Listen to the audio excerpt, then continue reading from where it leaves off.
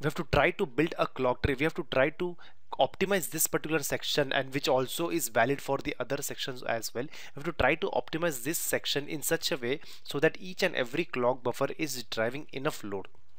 So let's try to do that. So look into this particular section of the clock tree starting from this point till this complete neck, and look into the other section of the clock tree that we have built just now. So this one. So from this neck, if you move, I'm putting only one buffer. So let's try to swap between this one and the previous one. Swap slides between this one and previous one. So in the previous slide, let's start from this point.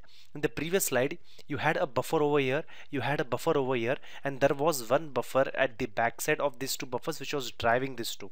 Okay, now in the modified clock tree, what we are doing is we are pushing this particular clock buffer to slightly close to the fan out node, and then let this buffer drive both the flops as well as this wire. So essentially what we are doing is we are increasing the load at the output node of this particular clock buffer. Similar thing we are doing for this one also.